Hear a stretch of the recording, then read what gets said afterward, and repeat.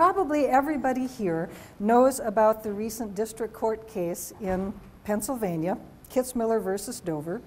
School board members, upset over a standard biology textbook being, quote, laced with evolution, promoted the purchase of an alternative to evolution, the intelligent design textbook of Pandas and People.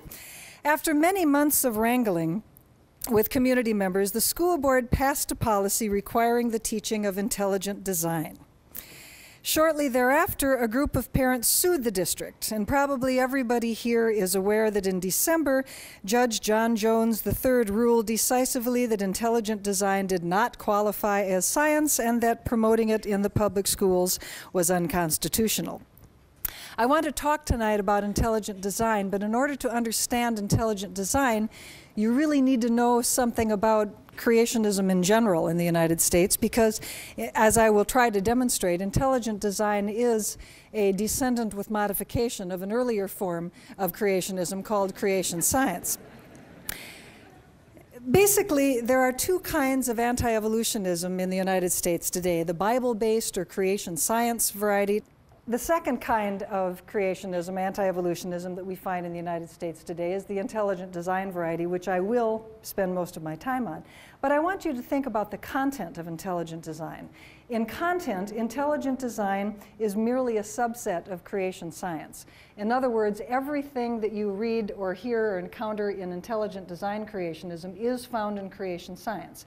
There are some things in creation science that are ignored or just not mentioned, downplayed in intelligent design creationism, but everything in intelligent design does come from the earlier form of creationism. So let's just take a couple minutes to talk about that.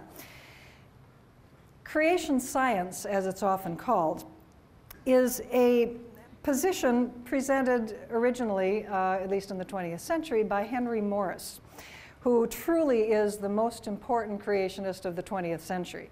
Much more important than William Jennings Bryan or just about anybody else you can think of.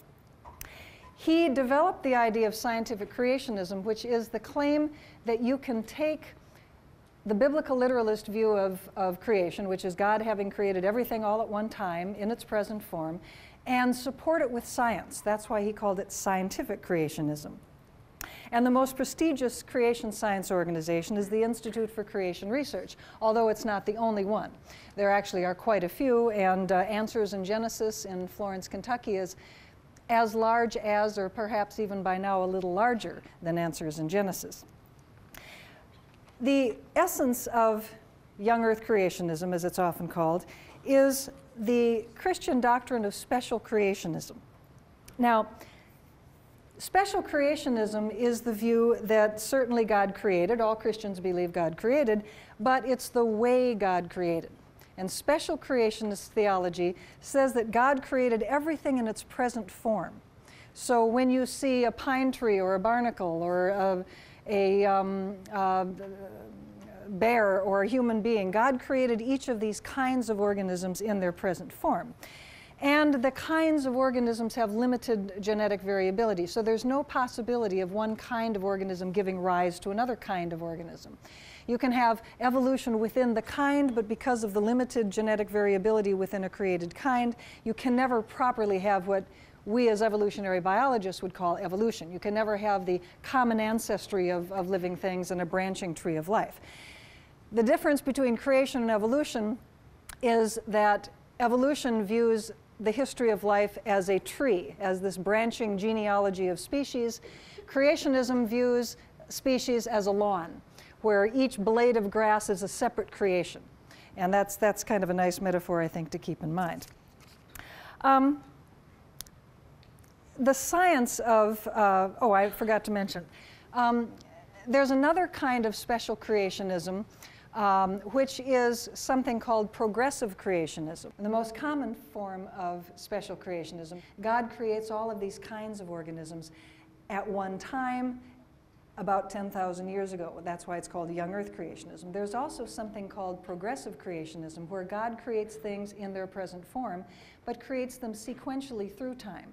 And this is the kind of special creationism you find in intelligent design.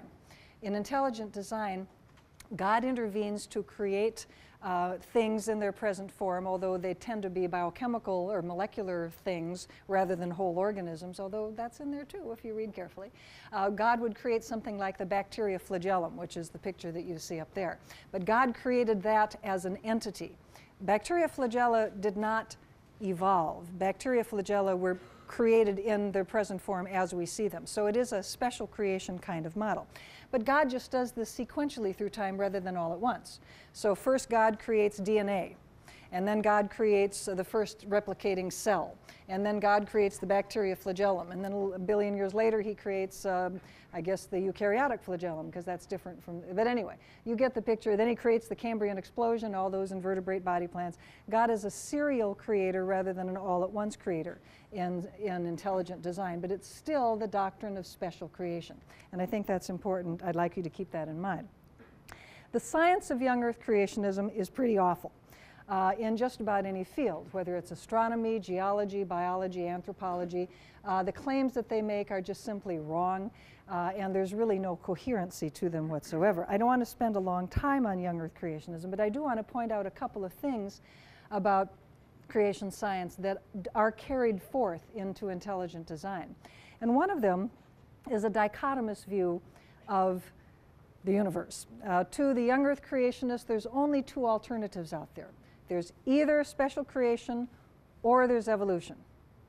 So the logic that they firmly believe, I mean, this is, you know, it's a strategy, yes, but it's also something that they are really quite committed to. The logic that they firmly believe is that all you have to do is disprove evolution, and what's left? Well, of course, what's left is special creation. So disproving evolution proves creationism. You don't need to have positive evidence for special creationism. You just need to eliminate the alternative. A little bit later on, when I describe intelligent design, this will sound kind of familiar because this is a very similar approach that you find in intelligent design as well. The logic of this is quite flawed. Number one, there are not only two alternatives. It's not that your choices are either special creation or evolution. You have a lot of possibilities. The most prominent that comes to mind is something called theistic evolution, which is the theology of Catholics and most mainstream Protestants. The idea that, well, of course evolution occurred, but it was the way God chose to bring living things and the rest of the universe into existence. Now, if you disprove evolution, you don't disprove theistic evolution. Obviously, this is a false kind of dichotomy because there are many possible alternative explanations over here on the creationism side.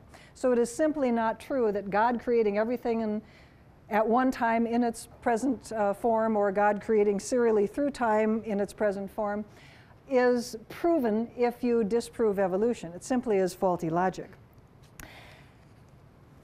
When they're arguing against evolution, creation science proponents list a very the same kinds of arguments that the intelligent design creationists list. And these are, for example, that there are gaps in the fossil record.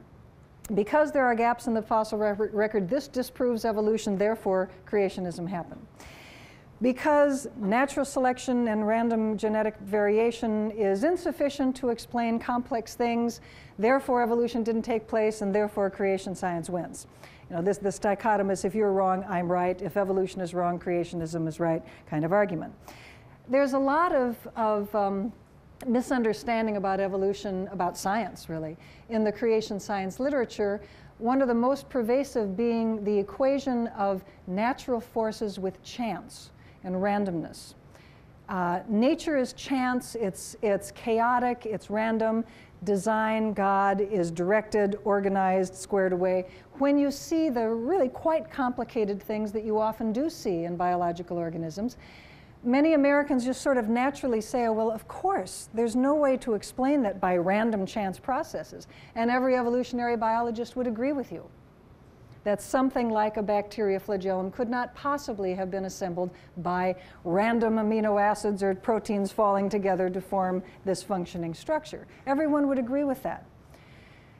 The error lies much deeper. The error lies in equating any natural process with chance. And of course, Charles Darwin's great discovery was that the process of natural selection is a natural process that generates complex structures. It is a natural process, but it is not a chance process.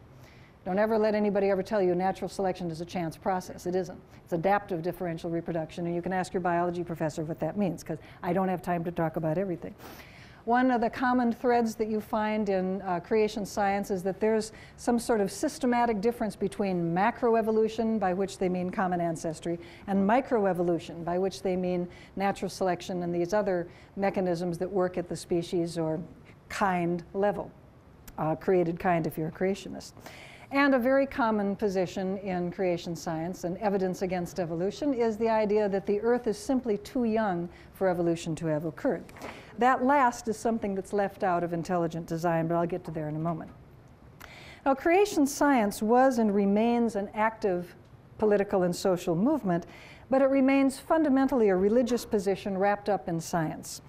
During the 1970s and 80s, there were many efforts made to get creation science taught in local school districts, and also to try to get laws passed in states requiring the teaching of creation science if evolution were taught. In Arkansas, Arkansas Law 590 was passed in 1981, which required that if evolution were taught, it had to be balanced by the teaching of creation science. The Arkansas Bill 590 was challenged immediately by a group of plaintiffs. And the plaintiffs in the McLean versus Arkansas case, to many people's surprise, were the religious leaders of a large number of Protestant and of Christian denominations. These included the Presbyterians. Bill McLean, the lead plaintiff, was a Presbyterian minister. The United Methodists, the Episcopals, the Catholic, the African Methodist Episcopal, and the Southern Baptists. They've changed since. But all these religious organizations were against the teaching of creation science, and that made a lot of people scratch their heads until they realized that creation science was promoting a very specific religious view. It was not promoting the idea that, well, God had something to do with it. It was promoting the very specific special creationist view of biblical literalism. And all these denominations were not literalist in their theology, and so they did not want the schools teaching a theology that they didn't agree with Monday through Friday and then have to straighten the kids out on Saturday and Sunday. So the key plaintiffs in McLean versus Arkansas were religious leaders, and they were joined by parents and educators as well. McLean was a fascinating experience. It was a full trial. A very distinguished group of evolutionary biologists and geologists and physicists, chemists I mean, presented very good evidence for why creation science did not meet the tenets of science and why the fact claims that creation science made, such as the world being 10,000 years old and such as the Grand Canyon being cut by Noah's flood and things like that, were just rubbish as far as science was concerned. Whatever your religious beliefs, creation science was not science. On the other side were a series of not nearly as well-known scientists, in fact, scientists that most people had never heard of at all, and under the very skilled questioning of the plaintiff's attorneys, the defense, which was the pro-creationist side, was forced to admit some very embarrassing things on the witness stand because they had admitted them under deposition, such as that UFOs are the works of Satan. I mean, that's the kind of thing that kind of gets to your credibility and does not impress a judge a whole lot. Well, the defense utterly failed to convince the judge that creation science was scientific, and Judge John Overton ruled that the law in Arkansas was unconstitutional. Creation science was not science, and teaching it in the public schools violated the First Amendment. The full trial of McLean versus Arkansas, in which the creationists had their opportunity to present the best argument they had for why creation science was science. The plaintiffs had the best opportunity to present reasons why they thought it was not science. Turned out to be such a crushing defeat for the creationists that the state didn't even appeal. So this case remained at the district court level. Some of you are thinking about, gee, this sounds a whole lot like Kitzmiller versus Dover, if you've been following the recent intelligent design trial. And indeed, as this trial was going on and as we were preparing for it for the practically a full year, you know, McLean and Kitzmiller parallels just kept coming to mind. And of course, the fact that Kitzmiller was not appealed either is sort of one of the sad outcomes of that case. But I would urge you to read the decision in McLean. It was published in Science Magazine, and it's available online in many places, including our website, because it's a very, very wonderful history of the creation and evolution controversy and how creation science grows out of a fundamentally, no pun intended, religious position and is really just masquerading as science. Well, first there was the Arkansas equal time law, which was so well defeated, thoroughly defeated. But hot on its heels was a law passed in Louisiana, another equal time law, in fact, almost identical in wording to the Arkansas law. Science teacher Don Aguillard brought suit against the state of Louisiana. And there was not a full trial in this case. It was just done on summary judgments. But this is the case that got all the way to the Supreme Court. And in Edwards versus Aguillard, the Supreme Court judged that creation science was not science, leaning heavily on McLean. It was not science. It was unconstitutional to advocate it in the public schools. Now let's shift to where intelligent design comes in. Edwards versus Arkansas was decided in 1987, but it basically took a long time to work its way through the courts.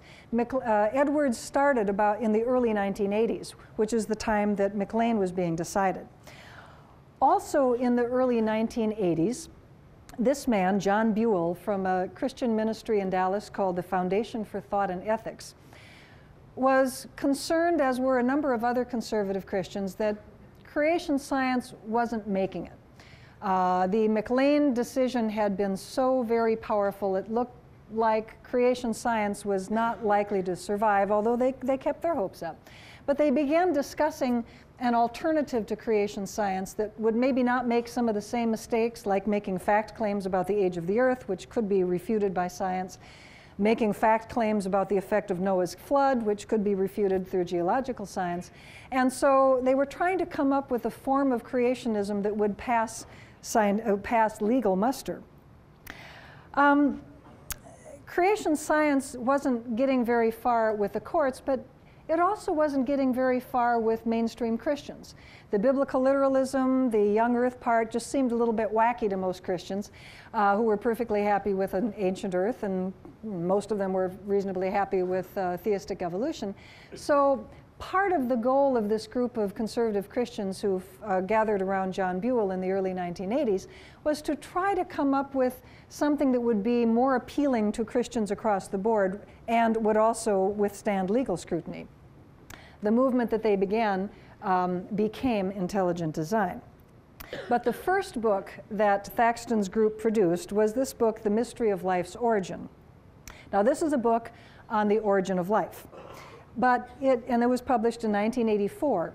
And it is the first statement of what became intelligent design theory, although it did not use the phrase intelligent design. It did talk about intelligent agents and used a lot of the same language. But it was not billing itself as, this is a new theory called intelligent design theory. All the ideas are there, though. This is a book on the origin of life and why the origin of life is impossible to explain through natural cause. In the foreword to this book, Dean Kenyon wrote, "It's fundamentally implausible that unassisted matter and energy organize themselves into living systems." Fundamentally implausible. The assumption here is that certain things in nature that are of such complexity and difficulty to explain just should be taken off the table, and you don't even try to explain them through natural cause. Scientists have been trying to explain the origin of life for decades, and they haven't succeeded. It's time to admit that this is an unsolvable problem and just attribute it to the intelligent agent, who is, of course, God. But you can't say God because then you can't get taught in the public school, so we'll just say it's an intelligent agent. Okay. And I don't think anybody really is fooled. This continues to be a theme in modern intelligent design because this is basically the idea of intelligent design, that there are certain things that are simply incapable of explanation, so therefore God did it. The operant idea here is structural complexity. Really complex things like the origin of life, or the bacteria flagellum, or the blood clotting cascade, or some of these other examples that they use, are just categorically unexplainable. We've heard this before. This was the position taken by William Paley in 1802 in his book Natural Theology, where Paley wrote that if you see a watch on the heath, you know because of the complexity of that watch, all of these pieces, all of these springs and wires and so forth that fit together, allow you to tell time, you know that those springs and wires could not have come spontaneously together to make a functional watch. You know if you see a watch on the heath that there had to have been a watchmaker. If you see a rock, the rock could have been there forever, whatever. If you see a watch, you know by its structural complexity, there had to be a watchmaker. So, reasoned Paley, if you see a complex biological structure like the vertebrate eye, you know because of the complexity that all of these parts, these lenses and liquids and membranes and vessels and nerves, all of these things that fit together, you know this could not have been a result of chance. So therefore there had to have been a God. Interestingly enough, his book Natural Theology was apologetics, was an argument for the existence of God. It was a way of converting people to Christianity. It took the 1800s by storm. This was thought to be a really, really great idea, and it brought nature together with God and made everybody very happy. Of course, this is where Charles Darwin comes in and why On the Origin of Species was such a controversial book. It wasn't because Darwin supported very, very strongly the idea that living things had common ancestors, because that idea was floating around and that wasn't terribly upsetting. Darwin just kind of nailed that coffin shut because his book was so good at marshaling all this circumstantial evidence that the only reasonable conclusion from all of these kinds of data is that living things shared common ancestors rather than having been created separately. It was his mechanism of natural selection, which, as I mentioned before, was a natural mechanism that resulted in design. And in fact, knowing that his contemporaries were very familiar with Paley's watch and the eye as examples of special creation, of design, Darwin specifically used the eye as an example On the Origin of Species, as an example of how natural selection can produce complex structures. A natural process can produce complexity. It's not a matter of these pieces falling together randomly by chance. And that was a huge, huge revelation. Well, I want to talk about the second of Buell's book. The first book, Mystery of Life's Origin, did present the basic idea of intelligent design. But his second book started floating around or references to it started floating around in 1981. You notice the headline there about lawsuit prospects dim in Arkansas, bright in Louisiana. This is from the Students for Origins Research newsletter, a young Earth creationist group, 1981. But I want to call your attention to this news article right here. Unbiased Biology Textbook Plan. A high school biology textbook is in the planning stages that will be sensitively written to present both evolution and creation while limiting discussion to scientific data. That's very interesting. This book became Of Pandas and People. Now, this was the first book to use the phrase intelligent design in the modern sense, in reference to this movement that we recognize as being based in this earlier movement. And that's kind of interesting when you think about it. Most scientific theories follow kind of a standard trajectory. You get the idea, you go out and test it, you build your theory, you get other people doing research, you write papers, you test ideas some more, you throw out the things that don't work, you gradually build an explanation, you gradually build your theoretical perspective, and you convince your colleagues that this is a better mousetrap, so to speak. You convince your colleagues that your theory is really good, and then everybody starts testing it and using it, and pretty soon everybody says, we knew it all along. This is a really good explanation. And then you write a textbook. The intelligent design people did it all backwards. They wrote the textbook first before they did any of the research. Now, that is a curious approach, and I think does help to illustrate my point that I would like to make, that intelligent design really is a social and political movement rather than a true scientific movement. The first thing these guys did, virtually, was write a textbook so they could get their ideas into the high school curriculum. They didn't go out and try to convince scientists that intelligent design was a legitimate scientific field and go out and test its ramifications. No, no, they wrote the textbook first. It's an interesting approach. Well, the science of Pandas and People is just awful. It repeats most of the same creation science arguments. There are gaps in the fossil record. Natural selection can't produce complicated things. Homology is a bogus concept, and so forth. I want to just give you a quick little example of why the science of Pandas and People is so terrible. And I want to use their example of molecular homology. They have this picture in Pandas and People, and don't worry about reading the fine print, because I will tell you what the text says. You see a bullfrog, a turtle, a chicken, a rabbit, and a horse there on the right-hand side, and then all those little lines go back to carp, fish. This is a map of genetic distances of cytochrome C, which is a very stable molecule. And you see that bullfrog, turtle, chicken, rabbit, and horse all have about the same molecular distance from carp. 13, 13, 14, 13, 13. They're all about the same distance. Now here's what the text says. Amphibians, represented in the chart by the bullfrog, are traditionally considered closer to fish in the evolutionary scale. Yet on a molecular level, they are no closer to fish than to reptiles or to mammals. To use the classic Darwinian scenario, amphibians are intermediate between fish and other land-dwelling vertebrates. Analysis of their amino acids should place amphibians in an approximately intermediate position, but it does not. Is there an evolutionary biologist in the house? No. Are you clenching your teeth? Don't do that. It's bad for your gums. Okay. Well, what they have in mind, of course, is the great chain of being. Okay? The worm mounting through the spires of form, striving to be man, right? Isn't that a cute rabbit? I mean, that's the cutest rabbit I've ever seen. Anyway, so, but there's this idea that there's this great chain of being, the scala naturae, the ladder of life from the simplest to the most complex. And of course, guess who's on top? Naturally, that goes without saying.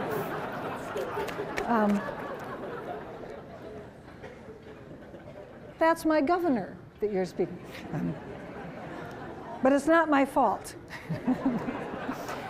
Okay, this is all wrong, okay? Their claim about what evolutionists expect, they claim evolutionary biologists expect the molecular evidence to show that amphibians are closer to fish than they are to the tetrapods. Wrong. This is the real story. Okay, do you see where the tuna is? That's fish. Okay, do you see where this arrow is? That is the common ancestral point of all the land vertebrates, right? All the tetrapods, all the land vertebrates branched off from the general chordate line there. Notice fish branched off earlier. What this means is the molecular evidence show exactly what we real evolutionary biologists say it should show. It shows that fish are equally distant from all the land vertebrates because that's exactly what we expect. No, I'm sorry, I was put the wrong way. This is what the data show, and it's not because we expect it, it's because that's what the data show, okay? Didn't want to leave anybody with the wrong impression here. But, you know, Pandas and People just completely misstates the evolutionary biology position. and it's the sort of thing that does make evolutionary biologists tear their hair. There is no expectation in evolutionary biology for amphibians to be more closely related to fish than to the other tetrapods. We are all of us land vertebrates are equally related to fish. Now, the Pandas and People book is dead wrong in a lot of ways, but it's exactly the same. It's wrong in exactly the same way as the creation science claims are wrong. And in fact, it repeats a lot of the creation science positions in its book. In the Kitzmiller versus Dover trial that concluded a month or so ago, Pandas and People was one of the books, as I mentioned, that the school board wanted the students to be taught. Eventually, they had to back down and said, well, we'll just put them in the library and the students can use them for research. They bought 60 copies. That's kind of more than you really need in the library, right? The intent was for these books to be used in the classroom, but they had to back down. Very interesting thing happened in NCSE's archives. We had a number of letters to supporters of the Foundation for Thought and Ethics dating back to the mid to early 80s, where they were sending out letters kind of like that Students for Origins research article. You know, help support us. We're trying to get this new creation biology book adopted. Send us your money so we can market this. And we're trying to get it written, trying to get a secular publisher, not a religious publisher, because we want to sell this in the public schools. We thought, yeah, and they would mention the titles of some of these books, like Creation Biology and Biology and Origins. We thought, boy, this sounds like this could be the predecessor to Pandas and People. These are the paleo pandas, so to speak. So we mentioned this to the lawyers, and the lawyers said, that's really interesting. Let's subpoena the Foundation for Thought and Ethics and see if those old manuscripts are around. And of course, FTE just about died when that happened, and they immediately tried to get an injunction to, you know, keep the subpoena from going through, but the judge said, nope, you got to cough up those manuscripts, and they did. So what we ended up with is a series of manuscripts called Creation Biology, Biology and Creation, Biology and Origins, and then the name of these manuscripts shifted to Pandas and People, and we had a couple of versions of Pandas and People, and then the first publication of Pandas and People was 1989, and the second edition was in 1993. That's the x-axis there, you all see that? Because this is fun. This is fun. When we got those manuscripts, we scanned them, did some word searches on them, and we found a very interesting pattern. We searched for the word creationism, creationist. We searched for the phrase intelligent design, and we found a most fascinating pattern through time. The red line is the number of times that the phrase creationism occurred, and the blue line is the number of times that the phrase intelligent design occurred. And they cross in 1987, which those of you who were paying attention earlier in the lecture will remember is the date of Edwards versus Aguillard striking down creation science. There's other evidence tying intelligent design to creation science as well, which we were able to dig out of these old manuscripts, much to the delight of the legal staff. In the Biology and Creation, 1986, there's this definition of creation. Creation means the various forms of life began abruptly through the agency of an intelligent creator with their distinctive features already intact. Fish with fins and scales, birds with feathers, beaks and wings. That is special creation, right? Creation of things in their present form. Fish with fins and scales, birds with feathers. This is Biology and Creation, 1986. Same thing happens in Biology and Origins, 1987. I won't read each of these, of course. But this is the transitional fossil, so to speak. Excuse me, let me make sure about this. Yes. The title of this book is Of Pandas and People, but it still has this old wording in it. It still has the wording that creation means that various forms, fish with fins and scales, bird with feathers. In the next issue of Pandas and People, they changed the word creation to intelligent design. But it's the same, fish with fins and scales, birds with beaks, feathers, and wings, etc. Now, lest you think this was an oversight, the second edition of Pandas and People, 1993, has the very same phrase.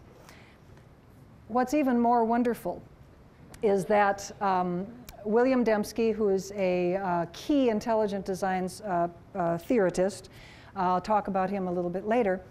William Dembski was originally a witness for the defense. He was a witness in support of intelligent design. He was a witness for the school board. And he submitted a witness statement which listed his opinions about the matter of the trial. All of the witnesses submitted witness statements. You can read these on our website. They're really interesting. And in his witness statement, he mentioned, with some pride, that he was the editor of the 3rd edition of Pandas and People, which was going to be called The Design of Life. So the lawyer said, okie doke, let's subpoena it. And at that point, Bill withdrew from the case and ceased to be a witness anymore, but we did get The Design of Life. And in The Design of Life, in the chapter on fossils, we find, are you ready? Sudden emergence holds that various forms of life began with their distinctive features already intact. Fish with fins and scales, etc. When this was presented in the Kitzmiller trial, Eric Rothschild, who will be speaking on campus on the 9th, I was told. He's the key attorney for Pepper Hamilton, who was the commercial litigation firm that funded this whole project. It really, go hear him. He's really great. Go hear these guys. They're wonderful. But when he was cross-examining Michael Behe, who's another prominent intelligent design spokesperson, he showed a slide very similar to this. Mine's prettier. He showed a slide showing how, fish with fins and scales shows up in The Design of Life, which is sort of son of Pandas and People. And he asked Behe if, does this mean that in another couple of years we'll be having the sudden emergence trial? And the judge says, not on my docket. Judge was cool. Okay, let's talk about intelligent design. This is kind of a long warm-up, but the background was fun to hear. Now, I grew up in the upper Midwest. I believe in the thumper principle. If you can't say something nice, don't say nothing at all, right? So I'm going to say something nice about intelligent design. Not going to say a whole lot of things that are nice about intelligent design, but I will say something nice about intelligent design, and I'm serious about this. Because I think the whole intelligent design controversy is very important for a couple of reasons.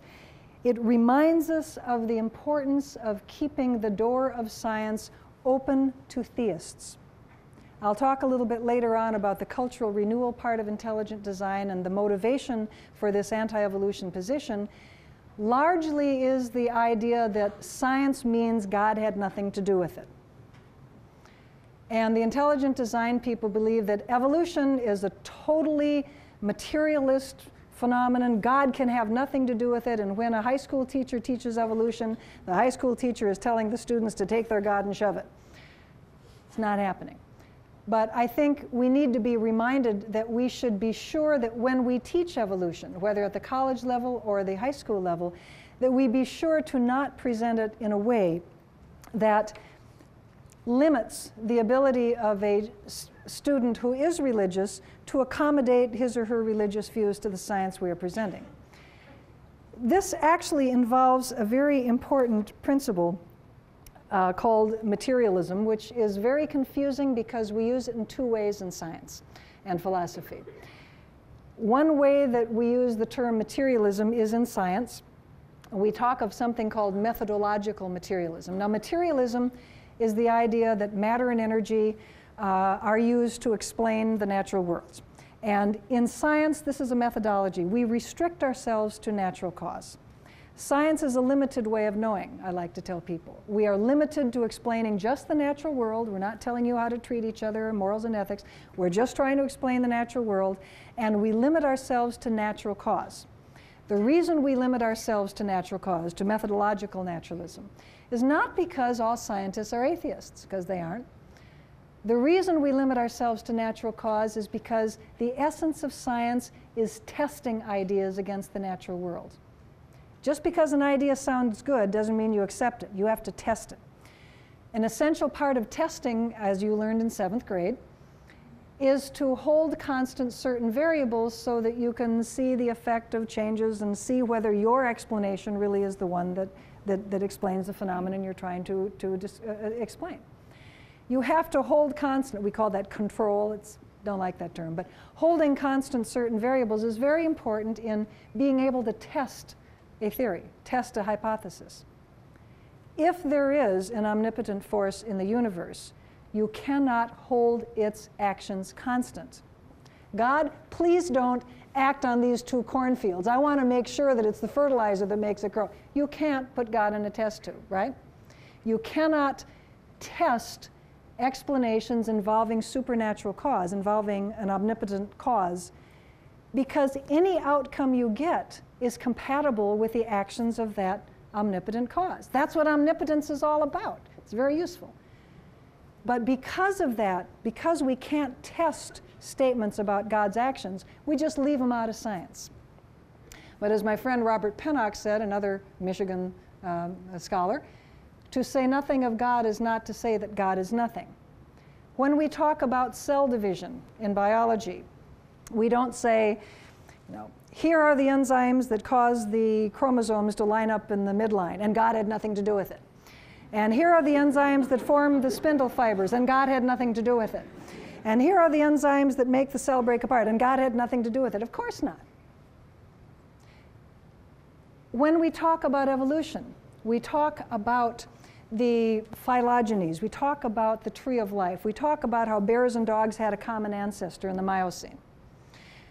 We're not saying, and God had nothing to do with it, because we don't talk about God acting or not acting when we're wearing our scientist hat.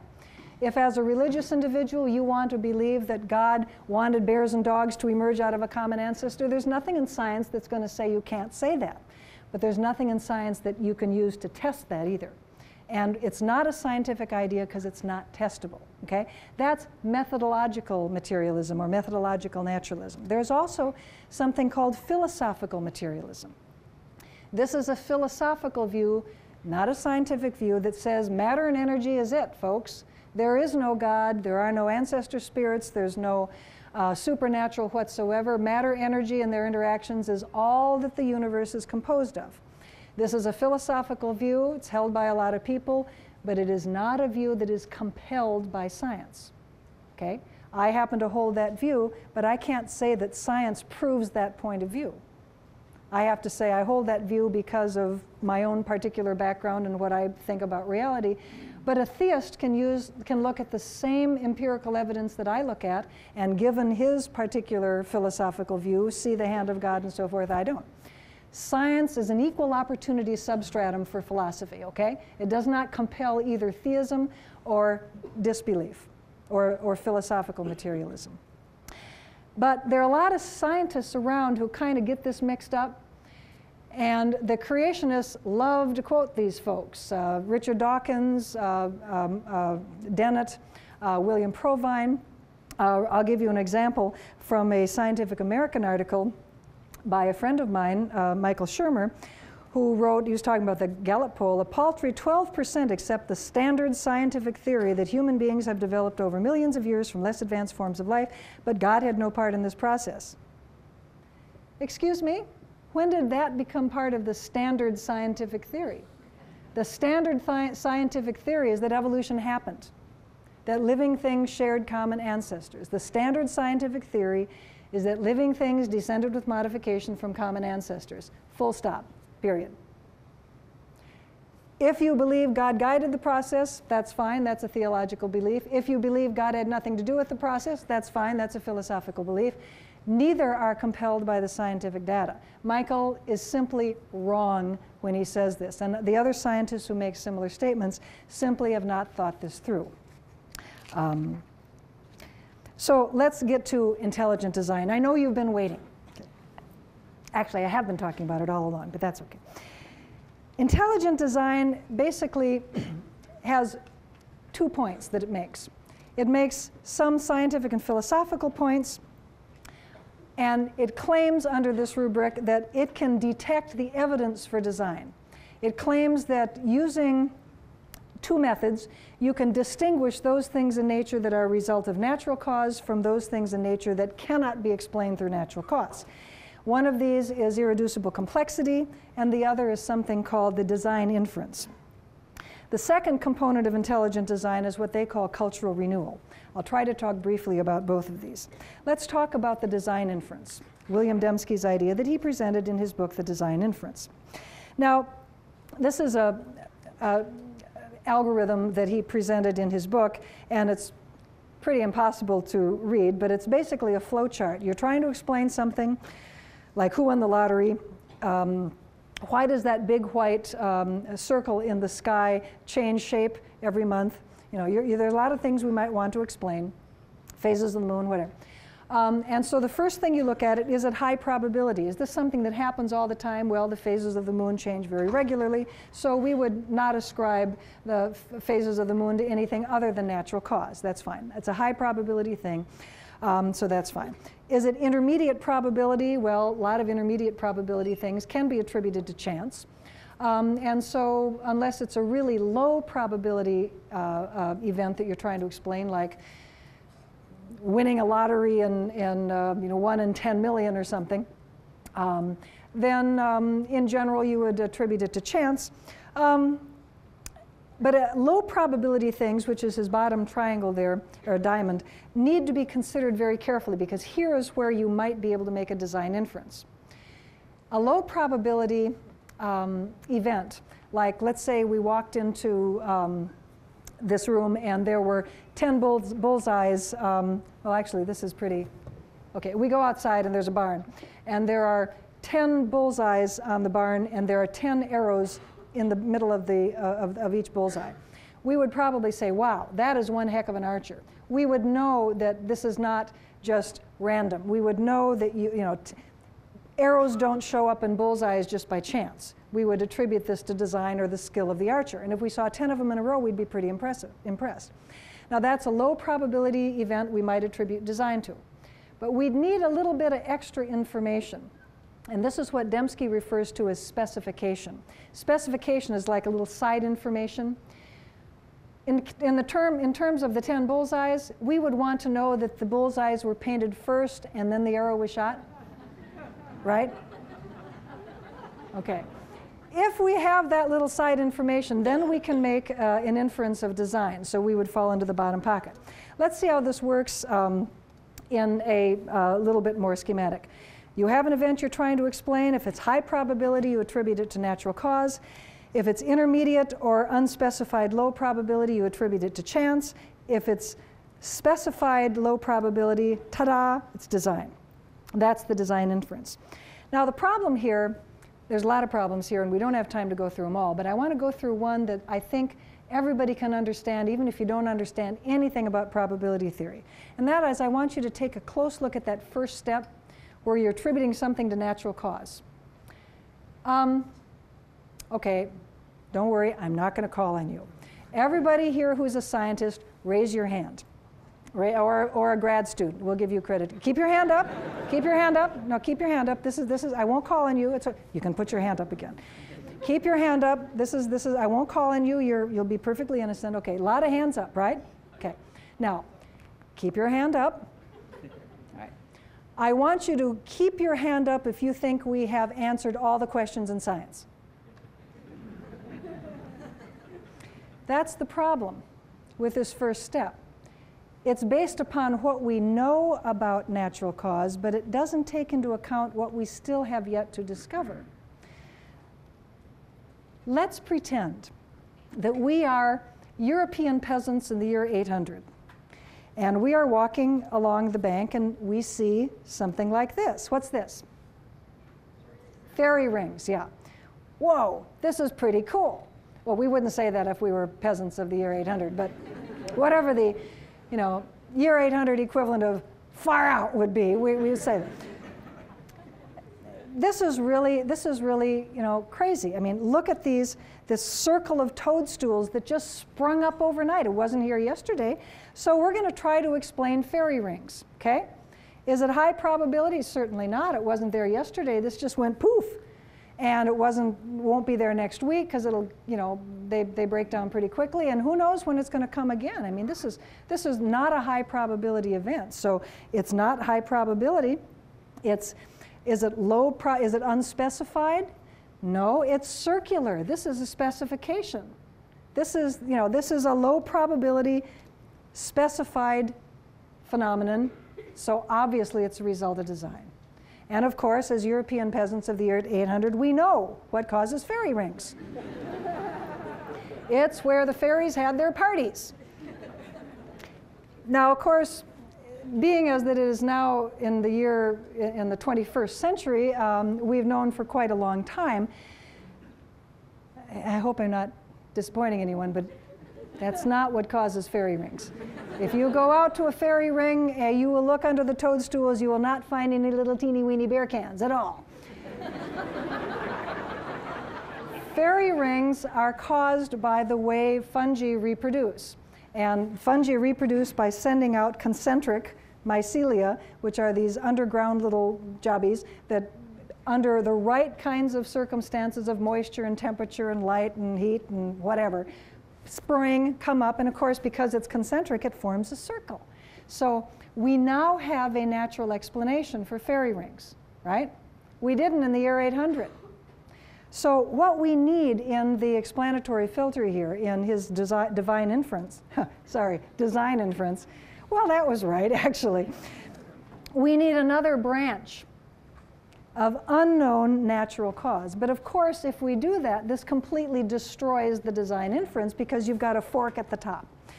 There's a lot of other reasons that probability theorists and mathematicians and others have complained about the design inference, but basically no one has accepted it as being relevant at all to biology. And ascribing things like this, like design to biology, is really the crux of the problem. And one of the major problems that intelligent design has is that it makes an inappropriate analogy between the design of things like human artifacts, like machines, to biological structures, which may be very complicated and may even look somewhat like machines. Mount Rushmore is a favorite example of design from the intelligent design proponents. They'll point out that faces do not appear upon mountains. That clearly, if you are walking along and you see faces carved on a mountain, you know that an intelligence was involved here, because this is not, you know, the forces of wind and erosion will not give you Jefferson's face on Mount Rushmore. Similarly, they see, when you see structural complexity in nature,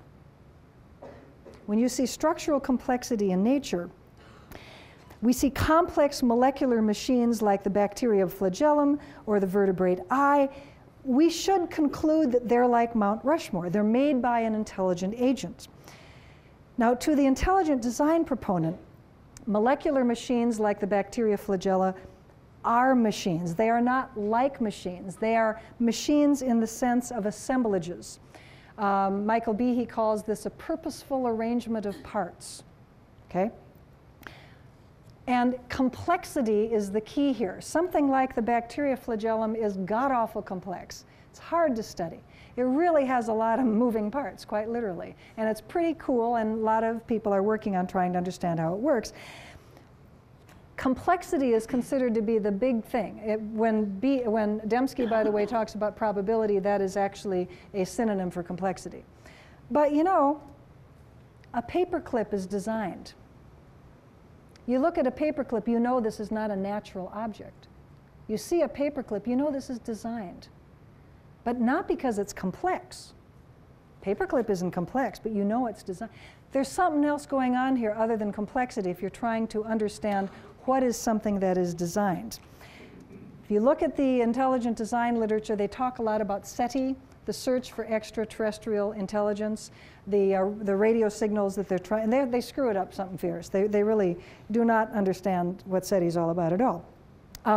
They claim that the SETI astronomers are looking for complex signals. Remember the movie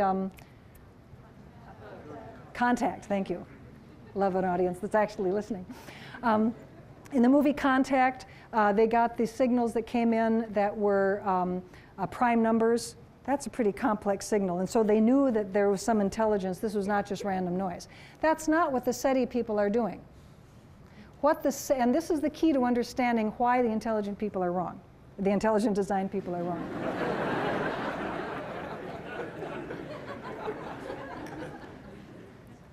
The SETI investigators are not looking for complexity. They are looking for artificiality. They are looking for signals that are not natural, okay? It's not complexity that makes something not natural.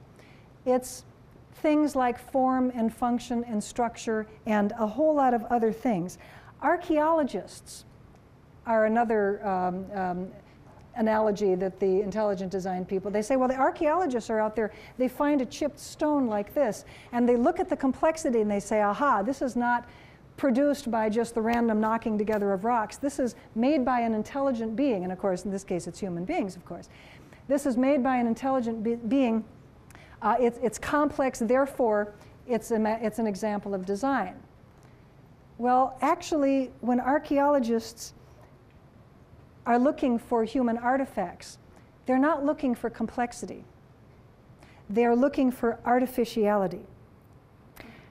They're looking for artifacts that are different from what you find naturally. A chipped stone like this is different from what you would find naturally because a human being made it for a purpose, and we understand what that purpose is. A human being made it out of a substance that we are familiar with. We know what chert and we know what kinds of stone fracture in this fashion. You don't do this with conglomerate, okay? I mean, we know that human beings choose certain materials to make stone tools out of. They make them for a purpose. We understand the purpose. We understand a lot about archaeological artifacts. We recognize these artifacts based on a variety of things, taken together or taken separately, but particularly because it's an assemblage. It's the material it's made of, the shape or form it takes, etc. And indeed, artifacts like machines are composed of parts that are assembled. They truly are what the ideas call a purposeful arrangement of parts. But the idea proponents present structures like the bacteria flagellum as if they were a purposeful arrangement of parts, and even draw them like little machines. But biological structures are not like machines, not like an exploded diagram of pieces that you assemble all at one time. Biological structures add parts, if you will, through a very different process of development and growth. Very, very different from the assemblage of artifacts by human beings. Yet the artifactual analogy is pervasive in the argument for design and saturates the claims of the intelligent design proponents. And it simply is wrong when it's applied to biology, because biological structures are not a purposeful arrangement of parts that are all assembled at one time. They grow, they develop, they are natural, they are organic. They're very different from machines. I want to make another point about problems with intelligent design, and this is a logical problem. Now, one logical problem of intelligent design is that it makes another false dichotomy between natural cause, which are, of course, the normal laws of nature, matter, energy, their interactions, and so forth, and intelligent cause. And intelligent cause, obviously, it could be God, right? But there also are material agents that produce intelligently designed things. Human beings produce intelligently designed structures and so forth. So material agents or transcendent agents are both examples of intelligent cause. And this is contrasted with natural cause. The idea, of course, is that if you can prove that natural cause cannot do it, then you are left with intelligent cause, right? If evolution is wrong, then creationism is right. It's the old creation-science dichotomy. But they got it wrong here, because these material agents belong over here on the natural side, right?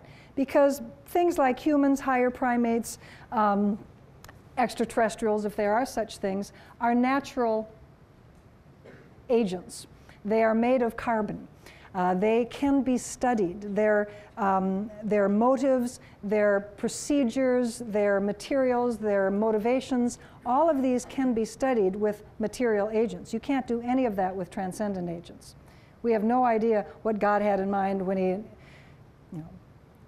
put a perfectly respectable quadrupedal primate up on two legs and thus generated things like back pains and knee problems and the other things that we have. The point being here is that their false dichotomy between natural cause and intelligent cause really results in only God being the intelligent cause. So we should really refer to this properly as what it is, which is transcendent cause. I'm going to zip through and just not talk about a couple of things here because I am getting a little behind and you have been enormously polite. I do have to talk about Darwinism, though, actually, if you don't mind. I am not a Darwinist. I don't know what Darwinism is. Intelligent design literature is chock full of references to Darwinists. And you can sort of see the lip curling over the teeth there. Darwinists, this is an epithet. Dogmatic Darwinists and Darwinism.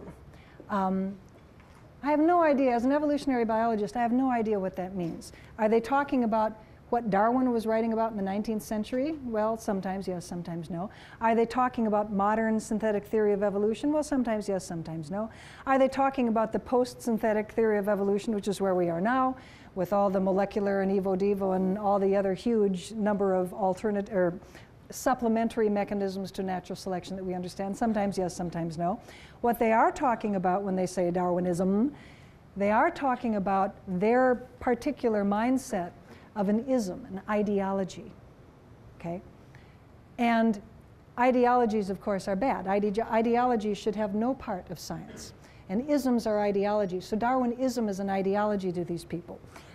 And a Darwinist is a practitioner of Darwinism in a way that a botanist is not a practitioner of botanism, okay? So they use the term Darwinism as a way of, it's a wonderful rhetorical ploy of getting in the listener's mind the idea that there's an ideology associated with evolution. Oh yes, the ideology is atheism, another ism.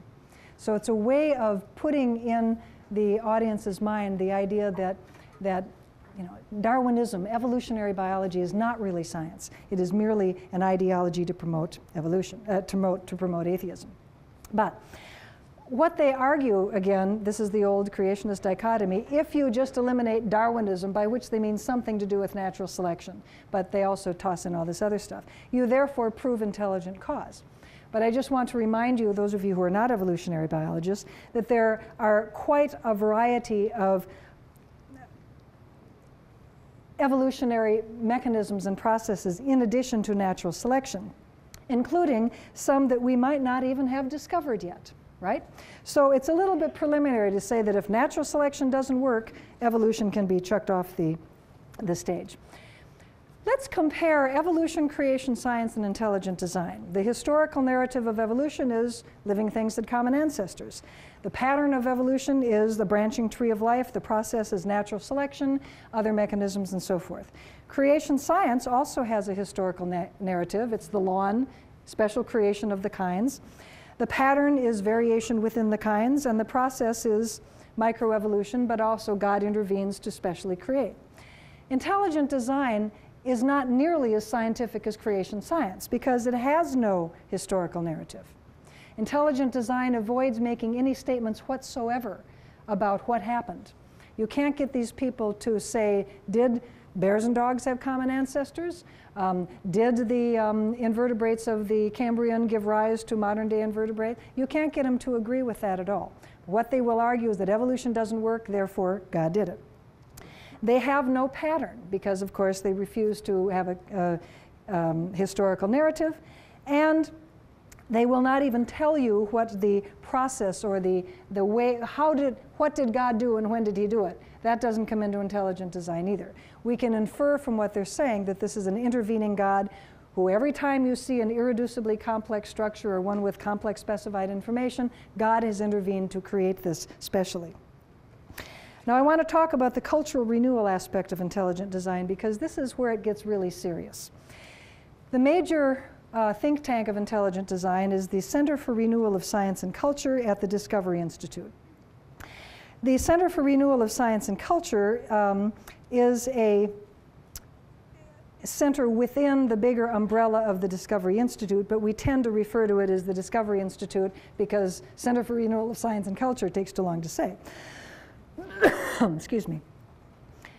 If you look at the evolution of the website Masthead, the first presentation was this Michelangelo's creation, and it certainly looks pretty religious, so they decided that, well, we really have to not do that. So they changed, and the second iteration was Michelangelo's creation, but instead of atom, you have a little DNA molecule. I showed this once at a theology conference, and a theologian said, you know, that makes God really, really, really little.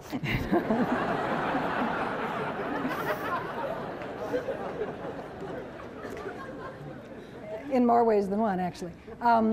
Then they decided that they better chuck Michelangelo and just go directly to one of the Hubble galaxies, because that's real science-y. But of course, if you know any astronomy, and I didn't until an astronomer pointed this out to me, this particular Hubble galaxy photograph is called the Eye of God. So they're just not getting it. Then they decided to drop the term renewal, and they became the Center for Science and Culture. And that was also to make them sound less religious, because, you know, AAAS is not the American Association for the Renewal of Science. Generally speaking, scientific societies aren't renewing anything, and so this was kind of a theological statement, so they thought they would sound more sciencey if they got rid of it. A friend of mine thought that maybe one of the other Hubble galaxies would be more appropriate, and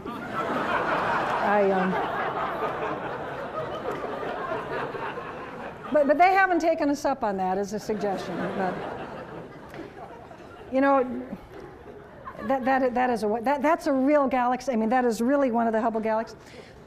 Just about a year ago, I know you want to see it again, don't you? Just about a year ago, I gave a talk at the American Astronomy Association meeting. I had a wonderful time. They were just great.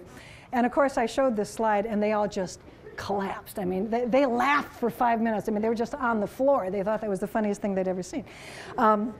Astronomers, what do you expect? And after the talk, this guy came down, and he said, I just wanted to tell you, I took that picture. he said, and I've never seen it used to better effect. I like that a lot. Okay, let's get serious here, because the Center for Renewal of Science and Culture is a serious organization. Stephen Meyer is the director. Bruce Chapman is the director of the Discovery Institute and Toto. When the Discovery Institute opened the doors of the Center for Renewal of Science and Culture, Bruce Chapman wrote this in the Discovery Institute Journal. Did you all notice that I didn't show you a PowerPoint slide with this big long paragraph? Aren't you glad? For over a century, Western science has been influenced by the idea that God is either dead or irrelevant. Two foundations recently awarded Discovery Institute nearly $1 million in grants. Never mind. I'm a nonprofit manager. Just let me gather my thoughts here. Okay. Granted over $1 million in grants to examine and confront this materialistic bias in science, law, and the humanities. The grants will be used to establish the Center for the Renewal of Science and Culture, which will award research fellowships to scholars, hold conferences, and disseminate research findings among opinion makers and the general public. The more you read about the program, and there will be about 6 books to read from this center in the next 4 years, the more you will realize the radical assault it makes on the tired and depressing materialist culture and politics of our times, as well as the science behind them. Then when you start to ponder what science and politics might become under a sounder scientific dispensation, you will become truly inspired. Dispensation is another interesting term, if you know any theological terms. Accordingly, our Center for the Renewal of Science and Culture seeks to show that science supports the concept of design and meaning in the universe, and that design points to a knowable moral order. This is not your average scientific society, folks. In the Wedge document, the goals of the Center for Science and Culture were to defeat scientific materialism and its destructive moral, cultural, and political legacies, to replace materialistic explanations with a theistic understanding that nature and human beings are created by God. This was from their website. That's where I got it. It also showed up in a very interesting document called the Wedge document, which was a fundraising document that the Discovery Institute prepared for an unknown funder. It was leaked, it showed up on the web, and it's their 5-year plan. They wrote, design theory promises to reverse the stifling dominance of the materialist worldview and to replace it with a science consonant with Christian and theistic convictions. This is not a mere scientific movement. It is a movement to promote a specific sectarian Christian theology. Philip Johnson makes this very clear that fighting philosophical materialism is the goal of the movement. I have built an intellectual movement in the universities and churches that we call the Wedge, which is devoted to scholarship and writing that furthers this program of questioning the materialistic basis of science. But science has a methodological basis, not a philosophical basis of materialism. But that's not what these folks believe. In Johnson's book, The Wedge of Truth, he talks about how evolution can be used as a wedge issue. If you can attack evolution, if you can make people believe that evolution is bad science, that scientists have been lying to you about evolution, that evolution is shaky stuff, then you can attack the materialist basis of science itself. In other words, we can break open science. We can wedge science open like a splitting ball in a wedge. We can wedge open science to allow in God as an explanatory agent if we can destroy evolution. And once we destroy the materialist, methodological materialist basis of science, then we can destroy the philosophical materialism of society. This is what the wedge strategy is all about, and this is what intelligent design is all about. Now, this movement is quite active. There are lots and lots of books and videotapes and other materials. They just sort of keep going and going and going. They have been very active in their publishing, but also in trying to get intelligent design into state science education standards. There are a number of books that critique intelligent design, not as many as that are for Forrest and Gross, Creationism's Trojan Horse on the wedge strategy, Young and Edis, Why Intelligent Design Fails, Robert Pennock's Intelligent Design Creation and Its Critics, and his earlier book, Tower of Babel, God, the Devil, and Darwin by Nell Shanks, a very, very good book which unfortunately does not project very well, the Counter-Creationism Handbook by Mark Isaac, a very good book, Finding Darwin's God by Ken Miller, Defending Evolution for Teachers by Brian and Sandra Alters, and my book, Evolution and Creationism. A most wonderful thing happened on Sunday. I have to share this with you. On Sunday, Evolution versus Creationism was actually reviewed in the New York Times book review section. I mean, this is so incredibly huge. Now, just among us friends, I didn't like the overall article, but she said such nice things about my book. I'm not going to criticize it, okay?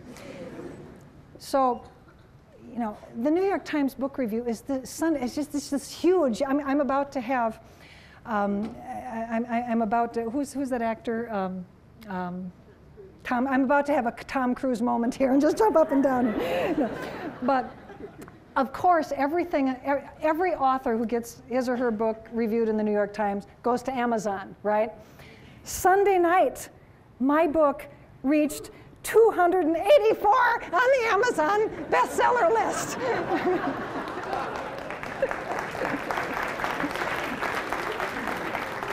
Of course, you have to know that this is totally meaningless, okay?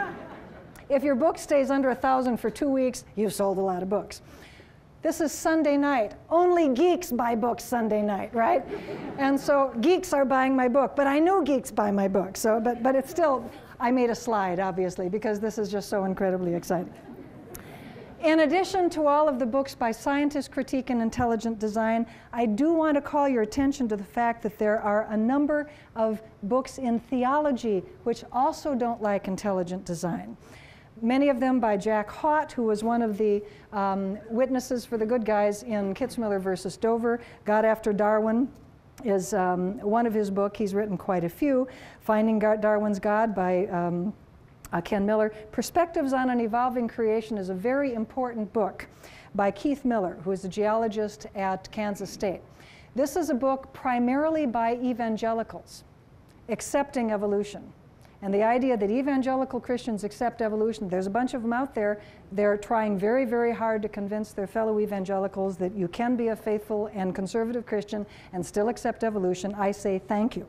This is a very good book if you have a conservative Christian friend who is concerned about evolution. Peters and Hewlett is also a very good book that I would recommend, another book by Jack Hott. Good place where you can find lots of information about intelligent design is talkorigins.org and pandasthumb.org. I would recommend both of these. And of course, I would recommend the NCSE website, which is ncseweb.org. If you go there, you'll see this lovely bright blue page, because blue is my favorite color. You go to the newsroom, you get all the really depressing stuff. You can sort by year, so if you want to know what happened in 2003, you can pull out stuff. If you want to select for state of interest, you can go and pull down Michigan and find out what happened in Michigan. You can go to resources and find all sorts of stuff about creation and intelligent design, and it's full of lots of good information. I would encourage you to learn more about it. We just opened a new part of our website. If you go to the webs and you go to the upper right-hand teaser box there, Evolution, Education, and the Law has got the transcripts and the witness statements and all the briefs and decisions in the Kitzmiller trial, plus the Selman trial and other materials.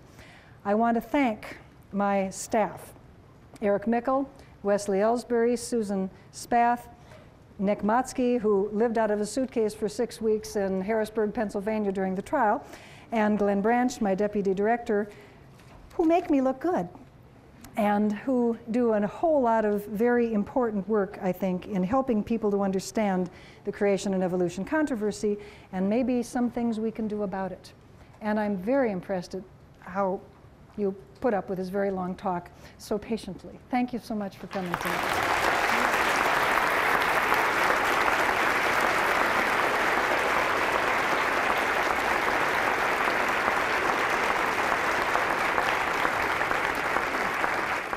The question had to do with a case that came up a couple weeks ago in El Cajon, California, near Bakersfield, where a teacher was teaching an intercession class, a 4-week intercession class, on philosophy of intelligent design.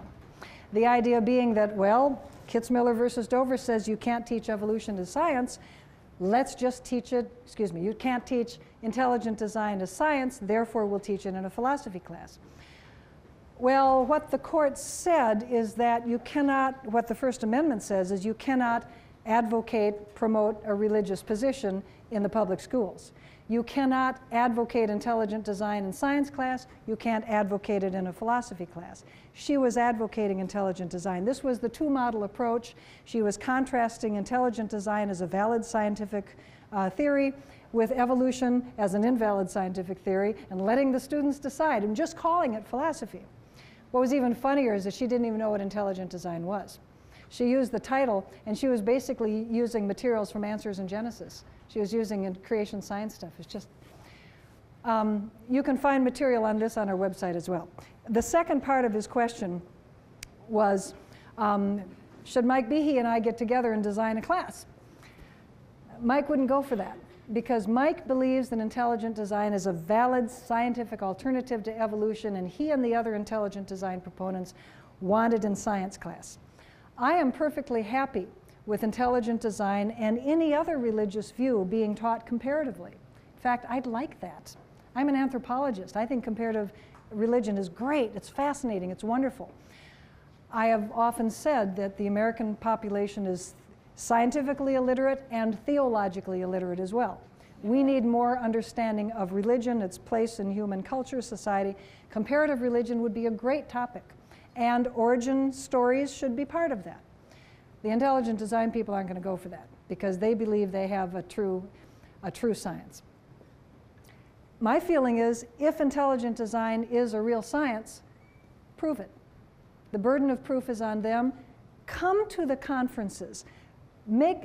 Give presentations, have posters, make your argument to the biochemists and the cell biologists and the paleontologists. Don't make it in the op-ed in the local newspaper. No, make it to the scientists. And If intelligent design is a better way of understanding nature, hey, we'll jump on that bandwagon. Science is very competitive. If you've got a better way of understanding nature, you know, you got a train coming right away. They have to make that case. If they do, then they'll trickle down to high school. They haven't done that yet. The question was, should scientists become more involved in this issue, for example, in a local level and a state level? Yeah. The history of NCSE actually exactly reflects that. NCSE got started in the late 70s, early 80s, when all of these equal time for creation science bills were being brought into the state legislatures around the country. And scientists and teachers banded together in communities and in states to go up and testify against those bills and try to keep them from getting passed. And a network of people doing this evolved from the grassroots, and it was clear that an organization to kind of coordinate these groups would be very helpful.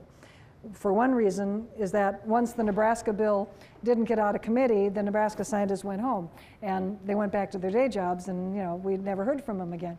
So that's how NCSE got organized. This was to be the coordinating group for these local grassroots groups that actually did the work. And that's the model we still follow. We support local groups like the Dover Parents or like the parents in El Tejon who sued the district to stop the course. We give them the information in science and religion and law and the other areas so that they can carry the fight. And scientists are a very important part of that coalition. We do put together coalitions because this is not just a scientific issue. You'll notice in my talk today, I didn't talk just about science. Science is necessary, but it's not sufficient to solve this problem. We have to have good science. We have to be able, as scientists, to stand up and say, no, this is science, this is not science, this is what we should be teaching, this is what we should not be teaching. But then we need to have a clergyman get up and say, I'm with him. Okay? We need a teacher to come up and say, I'm with them. And we believe as teachers, as high school teachers, that we should teach standard science, and the scientists tell us to teach this, and that's what we want to teach. We don't want to teach this fringe stuff. We need this coalition of teachers, scientists, clergy, civil libertarians, parents. It takes a village. Because the scientists alone can't do it, but we can't do it without the scientists. Are these requests coming from teachers? Yes. Okay, that's very significant. I take it you have a Board of Education in Ann Arbor. The Board of Education is, supervises the supervisor supervises the administration. If you can't get the administration to do something, get the board to do it. And if you can't get the board to do it, elect a new board.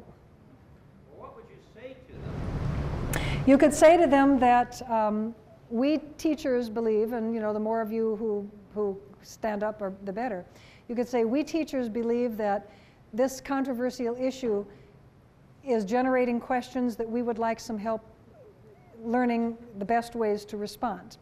And we would like to have some in-service on this topic. We are next to one of the finest universities in the country.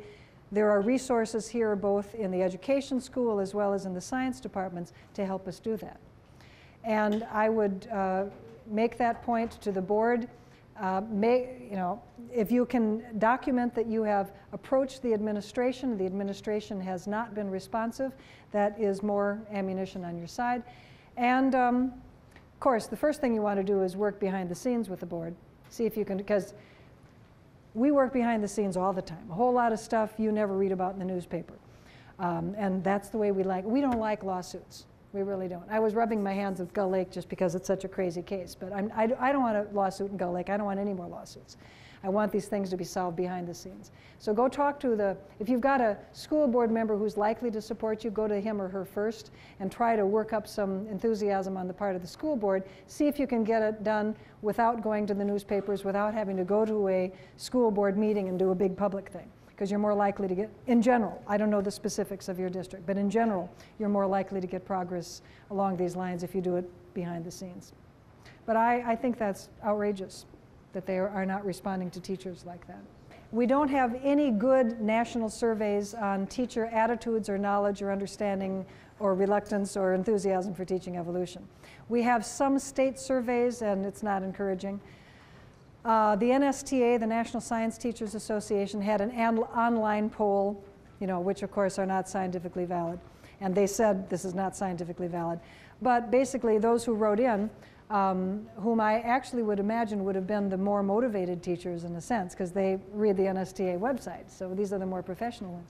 But I think if I remember correctly, and if anybody does remember, I'm happy to be corrected, about 20 or 30% of the teachers said that they had experienced some form of anti-evolutionism, either from a parent, from a student, or, most chilling, from an administrator. And those are the really sad ones. The stories that I hear from teachers, and I go to science teacher meetings, we usually exhibit at NABT, I give talks and regularly go to NSTA.